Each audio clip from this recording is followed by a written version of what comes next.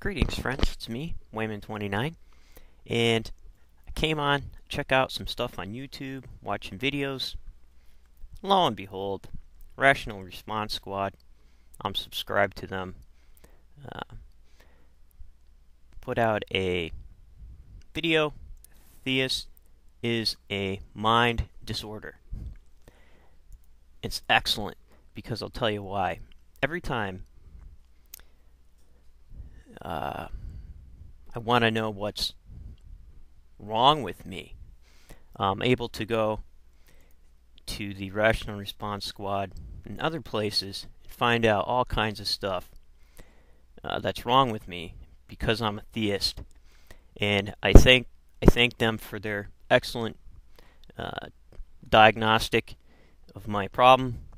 I do display a few of the symptoms, but however, this is a video about why I don't have a problem living with this disorder. It wasn't science that told me 5 colors make my eyes blind. It was Taoism. 5 sounds make my ears deaf. And if you keep going with that thought, 5 beliefs make a person an unbeliever. 5 hypotheses make a person a skeptic. If I find myself being a fundamentalist Christian, I think about Judaism and become Jewish. If I find myself being too Jewish, I become Islamic and think about Islam.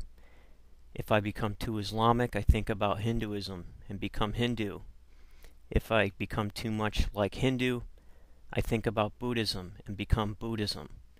If I think too much about Buddhism, I be Christian again.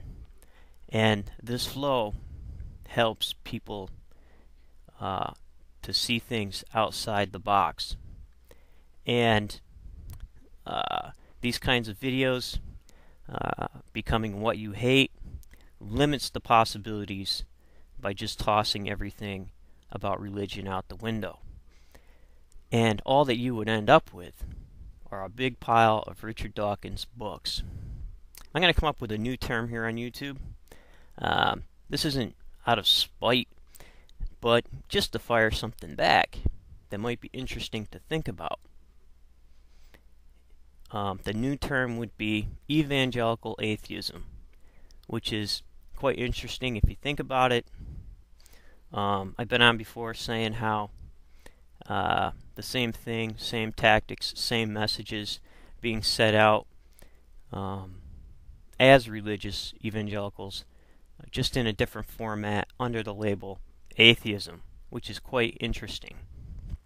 So, I go to a fundamentalist evangelical church. They're going to tell me I'm a sinner and everything that's wrong with me, doom and gloom. I go to atheism. They're going to tell me everything that's wrong with me for just considering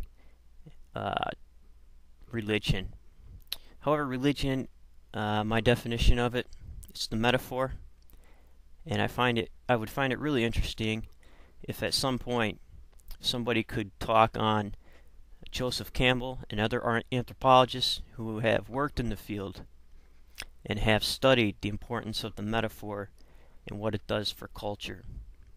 Because these old texts are most beautiful, and we can use the literature as roadmaps. And the minute that we start believing that it's absolute truth and not using it as just a guide, it's when we kill it. And many times it's been done that way. So I want to thank the Rational Response Squad for pointing out my disorder, and hopefully I can be able to live with this. Got the shakes. Oh, I have my shirt on. I started out with a lot of nothing, and I still have most of it left. I want to stay that way because a full cup can't be filled.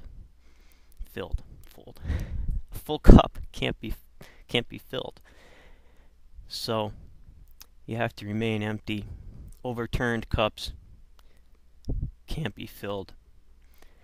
And I would encourage people to be like water. Take different forms as you need to. Be able to be spilled out. And keep thinking outside the box. Because these kinds of ideas, no matter what they are, they're limiting the human possibility of discovery. So take care, YouTubers. Take care of yourself and each other.